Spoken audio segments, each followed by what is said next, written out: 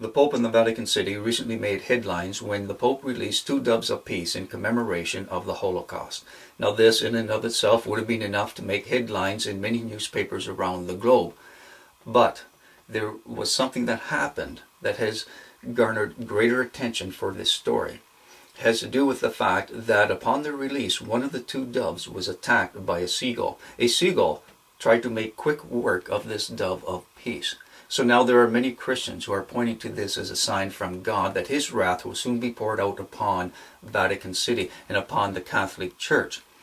The reason being, there are those Christians who believe the Catholic Church is actually the great prostitute and the city of Babylon that is mentioned in the book of Revelation in chapters 17 and 18. And if you believe as I do that this is the case, that the Catholic Church is in fact the great prostitute and the city of Babylon, then we can look to this as a sign from God that peace, the relative peace that the world is now enjoying, is soon to come to an end. That we are very soon going to be entering the period known as the Great Tribulation. Now, to explain why I believe this is the case, I'm going to look at the book of Revelation. I'm not going to have time to read all of chapters 17 and 18, so I'm going to be reading a number of passages and then explaining why this pertains to the Catholic Church. Before I read from the book of Revelation, I'm first going to read from a book called The Conflict of Adam and Eve with Satan. Now, just to explain a bit about the passage I'm going to be reading from, it has to do with a time when the children of Cain are being used by Satan to entice the children of Seth off of the holy mountain. Now, he has tried a couple things up to this point. He has taught the children of Cain to make and to play musical instruments, and the music grabs the attention of the children of Seth, and some of them do come off of the mountain and join the descendants of Cain. But there are some who remain up top. They refuse to come down. But Satan uses another tactic to entice them, and it's this that I'd like to speak to. It reads, "But when the children of Seth heard the noise, they wandered and came by companies and stood on the top of the mountain to look at those below, and they did thus a whole year. When at the end of that year Gideon saw that they were being won over to him little by little, Satan entered into him and taught him how to make dyeing stuffs for garments of diverse patterns, and made him understand how to dye crimson and purple and whatnot. And the sons of Cain, who wrought all this, and shone in beauty and gorgeous apparel, gathered together at the foot of the mountain in splendor, with horns and gorgeous dresses, and horse races, committing all manner of abominations." So we see here that the way Satan was able to entice the children off of the holy mountain was with music and gorgeous apparel. And the colors specifically mentioned are crimson and purple. Now, having explained that, I'd like to read from the book of Revelation using the New Living Translation, beginning with chapter 17, verse 2. "The kings of the world have committed adultery with her, and the people who belong to this world have been made drunk by the wine of her immorality. So the angel took me in the spirit into the wilderness. There I saw a woman sitting on a scarlet beast that had 7 heads and 10 horns, and blasphemies against God were written all over it.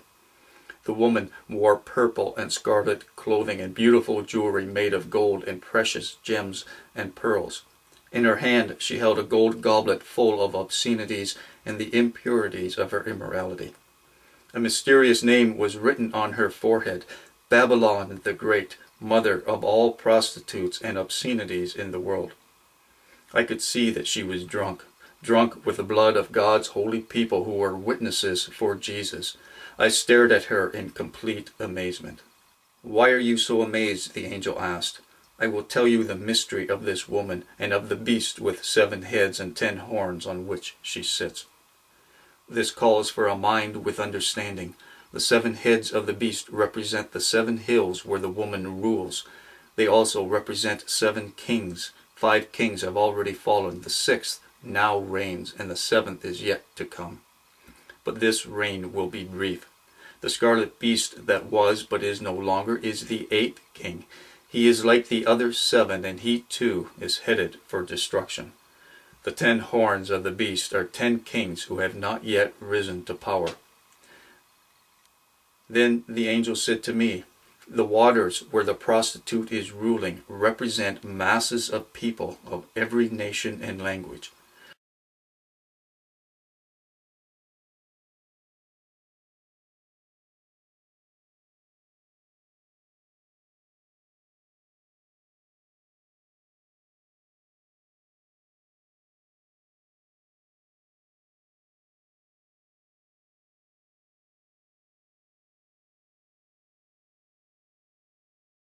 The scarlet beast and his 10 horns all hate the prostitute. They will strip her naked, eat her flesh, and burn her remains with fire. For God has put a plan into their minds, a plan that will carry out his purposes. They will agree to give their authority to the scarlet beast, and so the words of God will be fulfilled. And the woman you saw in your vision represents the great city that rules over the kings of the world. Do to her as she has done to others, double her penalty for all her evil deeds. She brewed a cup of terror for others, so brew twice as much for her. She glorified herself and lived in luxury, so match it now with torment and sorrow. She boasted in her heart, I am queen on my throne, I am no helpless widow, and I have no reason to mourn. And the kings of the world who committed adultery with her and enjoyed her great luxury will mourn for her as they see the smoke rising from her charred remains. They will stand at a distance, terrified by her great torment. The merchants of the world will weep and mourn for her, for there is no one left to buy their goods. She bought great quantities of gold, silver, jewels, and pearls, fine linen, purple, silk, and scarlet cloth, things made of fragrant thyine, wood, ivory goods, and objects made of expensive wood, and bronze, iron, and marble. She also bought cinnamon, spice, incense, myrrh, frankincense, wine, olive oil, fine flour, wheat, cattle, sheep, horses, chariots, and bodies, that is, human slaves.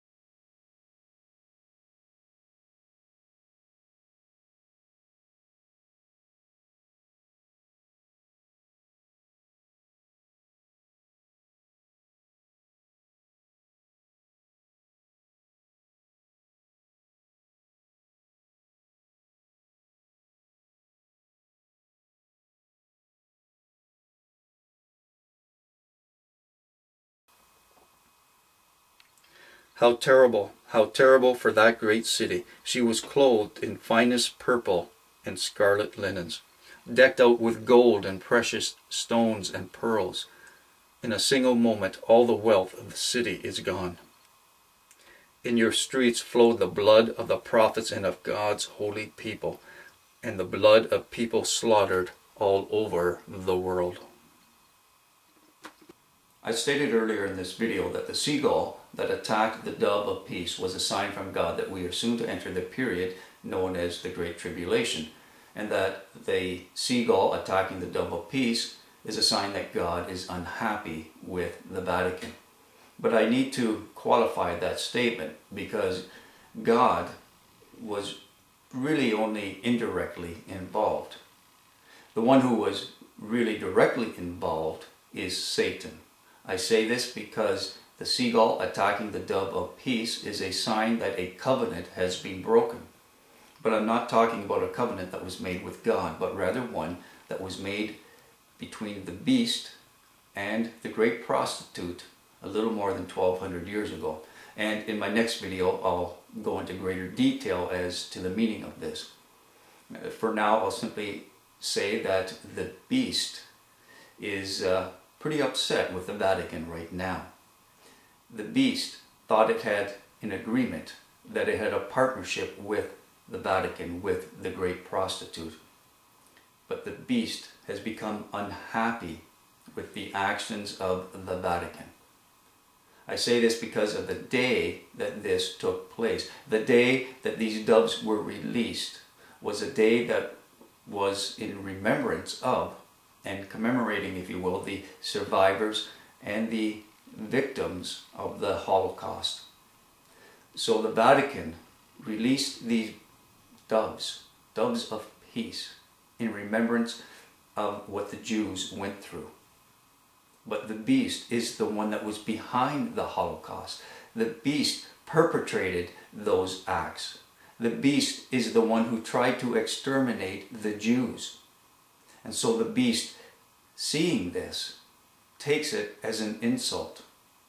The Vatican, who is the great prostitute and also the city of Babylon, has now insulted the one that it had a covenant with, that being the old Holy Roman Empire. That's the covenant that was made a little more than 1200 years ago. A covenant and a partnership between the scarlet beast and the great prostitute. But in saying these things about the Holocaust, in condemning Hitler and the old Germany, the old Holy Roman Empire, the Vatican, it has now made itself an enemy of the one it once had a covenant with.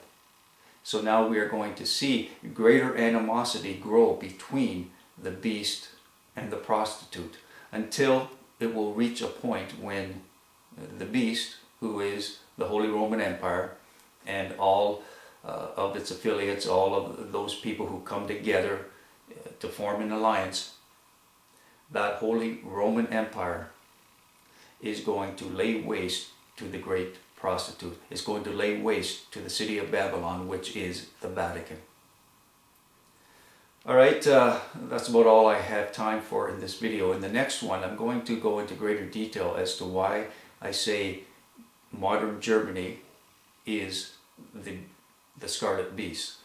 But I'm going to be looking at more than just the book of Revelation. I'm also going to be looking at the book of Daniel and the statue that he describes from his vision. Also, I'm going to be looking at the war scrolls that make up part of the Dead Sea Scrolls, and look at a prophecy that has to do with a 40-year war. But then I'm also going to look at another prophecy that few people are aware of. It's found in 2nd Esdras, and it has to do with a prophecy of end times having to do with a three-headed eagle. I hope you will join me for that video, for it will really lay out the prophecies as we find them in Scripture, and clearly identify who the beast is and what we must be looking for. Till next time, peace and blessings.